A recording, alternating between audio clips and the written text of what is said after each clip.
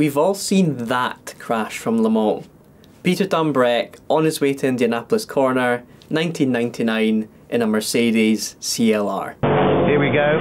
Oh my God, the Mercedes has taken off.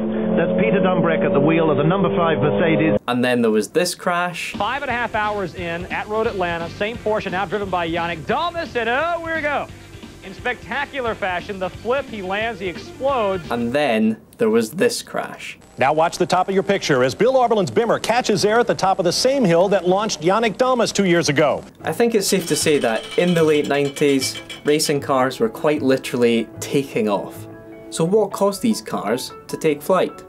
Well, the main cause was something called pitch sensitivity. The pitch angle is the angle between the underbody of the car and the tarmac, with a positive angle meaning the car is pointing slightly towards the sky, and a negative angle meaning that it's pitched downwards into the tarmac. Most racing cars use a negative pitch angle between -1.5 and -2.5 degrees. That means the frontal area is larger, which increases downforce. But in this era of Le Mans, they decided they wanted to go for top speed rather than cornering speed. That meant they went for a much more neutral pitch angle between -0.7 and 0 degrees. A more neutral pitch angle means a higher top speed. Now, one way to suddenly make a car's pitch angle positive in a bad way is to drive quickly over the brow of a hill. Research has shown that the downforce of the Mercedes front axle only decreased by a small amount in the run-up to 0 degrees pitch. But once driving over the brow of a hill and reaching +2 degrees of pitch, the downforce at the front of the car decreased massively, turning into a lift force. Not ideal for a racing car. The point of no return was +2.4 degrees of pitch at top speed, with the downforce at the rear axle being completely cancelled out by lift force at the front axle.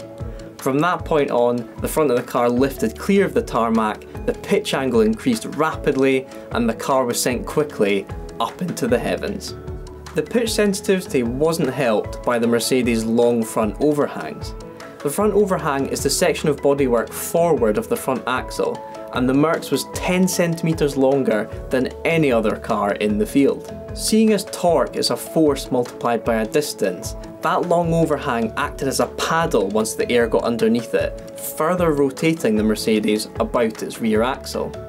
After the series of accidents in the late 90s, the FIA stepped in and firstly decreased the severity of the hill at Indianapolis Corner, but they also told the Le Mans teams to open up their front wheel arches to release air pressure.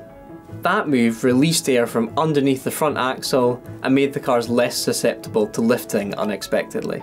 Also, overhangs on Le Mans prototypes of today are restricted to between 750 and 1000 millimeters, a decrease over the cars of the 90s.